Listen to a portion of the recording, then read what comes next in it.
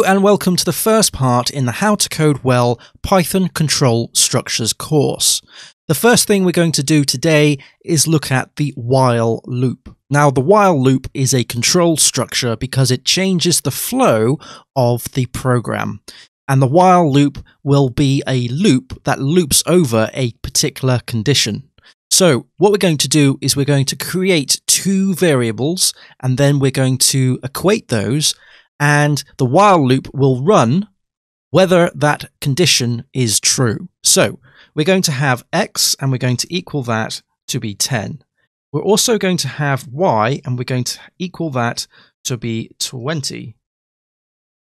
The next thing we're going to do is start our while loop on line 4. And we have that starting with the keyword of while. And notice that my IDE has changed that keyword to be orange because it knows that this is the beginning of a control structure. Now, the control structure requires a condition. It's going to check if that condition returns true. And if that is the case, then the while loop will be executed. So we're going to be checking if x is less than y, because at the moment x is 10 and y is 20. So we're going to have x is less than y. As always, we're going to have a colon to denote that that is the end of that statement, and we're going now into the body of the while loop. And what we're going to do here is simply just have a print statement, and we're going to be printing out x is less than y. So print, and then in the parentheses of print, we have the string x is, and what we're going to do is concat the value of x, and x is an integer. And what we need to do is change that into a string. So to do that, we must cast that to a string or str, and we put in x like so. Once we've done that, we can press enter to have another line, just remove some of that blank space here, and that is our while loop. So as an overview, we have two variables, x and y. They're both integers, x is set to 10 and y is set to 20. We have our while loop on line 4. That is checking the condition of x is less than y. So in this case, x would be 10 and y would be 20, and therefore this would be true. If that is true, we are printing out this statement. So x is, and then the string representation of x.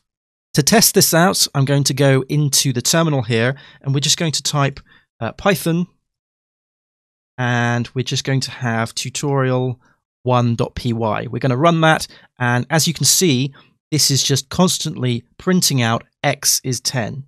If we just do Control-C to break that out, we have a keyboard interrupt here. Notice that this is a forever loop. This loop will loop around for infinity because this statement will always be true. This loop will iterate over this statement. Each time it will check whether or not this is true, and if it is true, then this will be printed out. And it will always be true because the values of x and y never change. We can literally simplify this by removing the variables and just setting this to be true.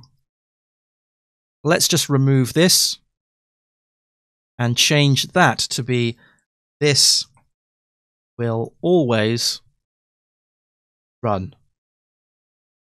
Just remove that white space like so.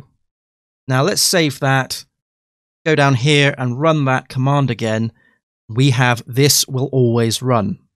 Let's just clear this down to make a little bit of room, and then at the top we're just going to have Control-Z and put everything back to how it was.